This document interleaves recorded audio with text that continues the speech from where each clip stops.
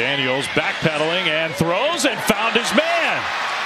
Wow, that looked like a dangerous throw, but Ayoomanoor finally has his hands on the ball. That's the play where coach says, no, throw it away, throw it away. Oh, hey, great play, Ashton. I mean, this is 3rd and 10, and Stanford's looking a little disorganized. They get the play snapped.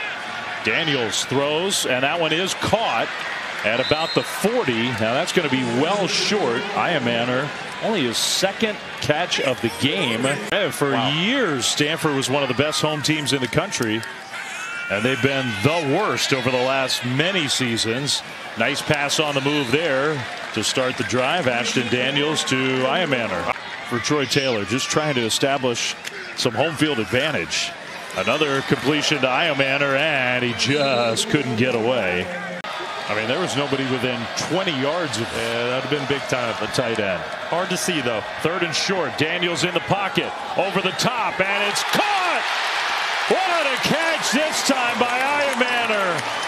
Inside the 10, Broughton was all over him. Players make big-time plays in big-time moments. 3rd down, 4th quarter. Got it.